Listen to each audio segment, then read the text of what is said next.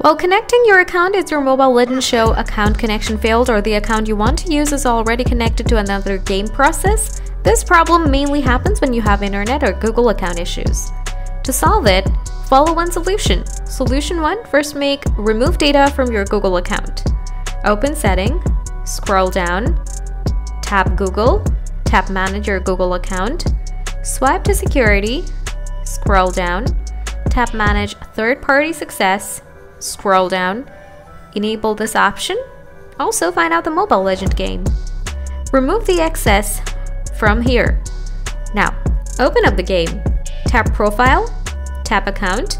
Now tap Switch Account. Choose your Google account. Now select your Google account. Your problem will be solved and your Google account will be connected. Still, if you have any problem, please ask me in the comment section. Thanks for watching.